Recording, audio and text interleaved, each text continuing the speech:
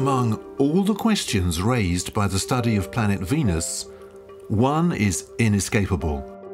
Is our neighbouring planet volcanically active? To answer this question, EuroVenus scientists are studying every possible clue using a wide range of tools on ground and in space.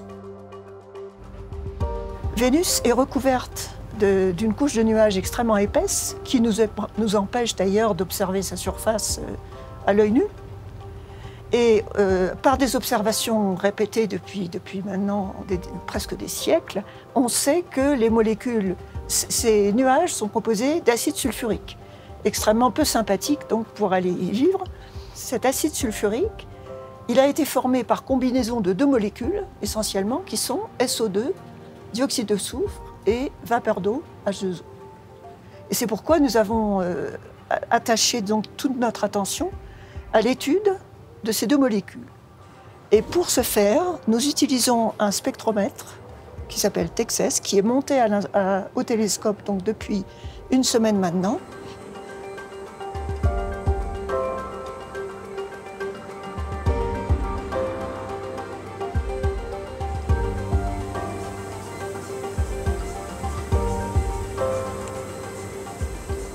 Alors, je suis toujours sous le télescope et il est possible de voir Vénus en plein jour en prenant des repères sur le télescope qui permettent de s'aligner. Alors ici, je mets mon œil en face d'un premier repère qui est situé sur la partie proche de moi du télescope et j'aligne avec un second repère qui est au bout du télescope de l'autre côté. En alignant ces positions, je tombe sur Vénus et je le vois. Ah ben, c'est très émouvant, c'est très émouvant. Il serait évidemment impossible de le voir, de voir la planète s'il n'y avait pas ce dispositif, parce que la lumière de Vénus comparée à la lumière du ciel, évidemment, ne permet pas de la détecter sans un repère précis. Quand on a commencé à observer, c'était en 2012, ça fait donc exactement 4 ans maintenant, on observe, et c'était la première fois que des observations de ce type étaient faites, et on s'attendait un peu naïvement à ce que les observations des deux molécules suivent la même évolution temporelle et spatiale. En fait, ce n'est absolument pas le cas. Dès la première mission, on s'est rendu compte que les cartes de la vapeur d'eau sont relativement homogènes sur le disque et varient assez lentement dans le temps, alors qu'au contraire, le dioxyde de soufre a des variations extrêmement fortes le long sur le disque de Vénus. Le problème, c'est qu'avec cette couche d'acide sulfurique qui est extrêmement épaisse, on ne sait pas, on n'arrive pas à savoir exactement ce qui se passe en dessous. L'origine de SO2, on pense que ça doit être du volcanisme. On sait qu'il y a eu du volcanisme sur Vénus dans le temps, parce qu'il y a eu des images radars, donc qui permettent de sonder au travers des nuages, qui ont montré que Vénus était couverte, la surface de Vénus est couverte de volcans. Mais ce qu'on n'arrive pas à savoir, et ce qu'on aimerait bien savoir, c'est si le volcanisme est encore actif aujourd'hui. Et si on arrivait à mettre en évidence une très forte évolution du SO2, on pourrait vraiment essayer de corréler ça à un événement volcanique présent. La difficulté de relier ce qui se passe au niveau des nuages à ce qui se passe à la surface de Vénus, c'est qu'il y a une pression à la surface de Vénus qui est à peu près 100 fois la pression atmosphérique terrestre. Autrement dit, s'il y a une plume volcanique qui est émise à la surface, elle va être écrasée par toute cette masse de gaz. On peut prendre comme équivalent ce qui se passe sur la Terre en imaginant qu'il y ait une éruption au fond des océans, à côté d'Hawaï, ici, supposons qu'une nouvelle île soit formée, eh bien, on ne verra rien à la surface de l'eau.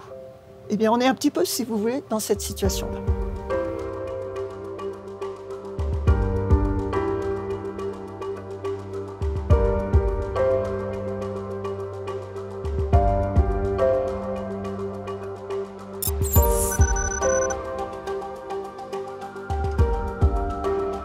Observations that are made from the Earth can be used to localize plumes or regions where the concentrations are higher or lower, give a direct view of what's happening at that moment of the observation.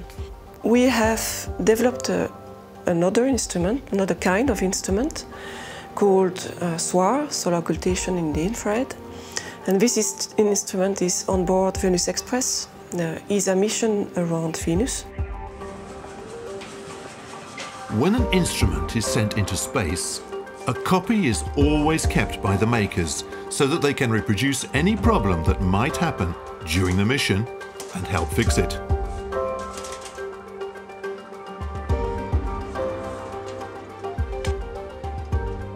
The sun actually is there on your right. On my right, you have the light coming here, enters into the instrument. Right here, what you have is a filter, a acousto-optical filter, which allows us to select given with wavelength region, spectral region that we want to study. Then you have some optics, the mirrors that reflects the light inside. And then here you have the most important part of the instrument, which is an Echelle grating. The Echelle grating is quite an amazing part of the instrument. Actually, it's the most expensive part because here in what you see, you have very, very thin grooves. You have actually 4 grooves per millimeter that diffract the light and then send it back to the mirror, and then here to the detector of the instrument. The detector is cooled down to a temperature of 170 Kelvin, minus 100 degrees Celsius. So the SOIR instrument actually was sounding the atmosphere using solar occultation. So the solar occultation principle is quite easy to understand, actually. What we are looking at are sunsets and sunrise on the planet. So what we do is that we point the instrument towards the sun while the spacecraft is rotating around the orbit. We first take spectra of the sun while not looking through the atmosphere. And then at the moment, the sun, as seen from the spacecraft, will set on the planet. And we keep recording spectra and while looking through the atmospheres, and by dividing the spectra we take while looking through the atmosphere by the one we had before crossing the atmosphere, we obtain spectra of the atmosphere only. And from these spectra, we can study the composition of the planet. What we can say is that both species are very, very variable in terms of time, short-term times, and in terms of altitudes. For example, for the SO2, our observations seems to indicate that there is a source of sulfur higher in the atmosphere. It's highly improbable that there could be a source of sulfur so high in the atmosphere. So the volcanic activity could explain what we are observing concerning the SO2 abundance. Scientists proceed cautiously. These variations in SO2 abundance are not necessarily caused by active volcanism because of complex chemical cycles in the clouds. However, measurements of SO2 from another instrument aboard Venus Express showed a striking pattern.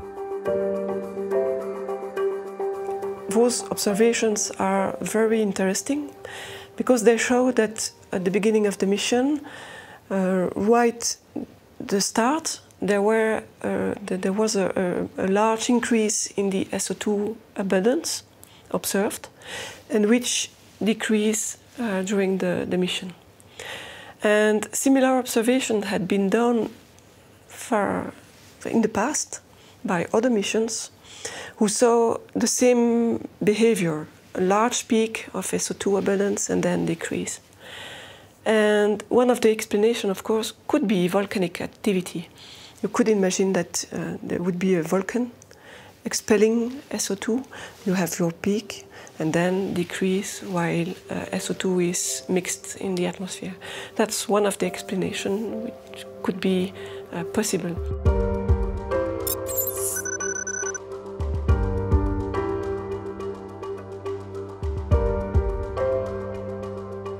It's great walking around on the surface of these lavas because you get a sense of what it might be like walking around on Venus. Except, of course, for the temperature on Venus. Remember, the surface temperature is 450 degrees, so we wouldn't last long.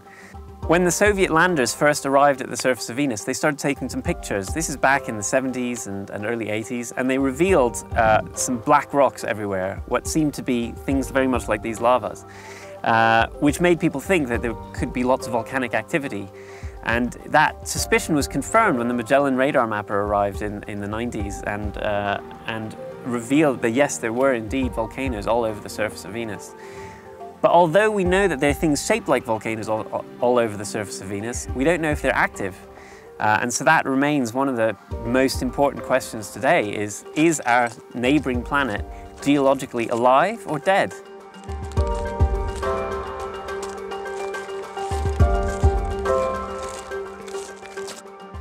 So with Venus Express, we've had a few interesting hints about this. One thing you can do is you can look for how black the lava is. So a lava like this is really recent in geological terms. It's very black. Over time, it'll change color. It'll get less black. And so on Venus Express, we've seen that the blackest areas of the surface are right next to some particular volcanoes in spots where we think there's likely to be volcanic activity. So that's a hint at geologically recent volcanism. Another thing we can do from orbit is map the surface temperature because if the planet's geologically dead, you'd expect everything to be roughly the same temperature, or maybe the highlands are colder than the lowlands, as you find on Earth. But if activity is going on today, if volcanoes are active today, we might see lava lakes, we might see hot gases emitted from a vent and things. And so Venus Express was not designed to do this. It can only do it at some very particular times in its orbit, and it didn't get lots of information about this, but there are some images where we do see hot points arising on the surface and then cooling off again. So that might be the smoking gun, that might be volcanism in action, but it'll take future missions to really answer this question. Imagine a planet covered with active volcanoes, lava flows, and plumes of volcanic gases. Recent observations show that this is increasingly likely to be the reality of our neighboring planet, Venus.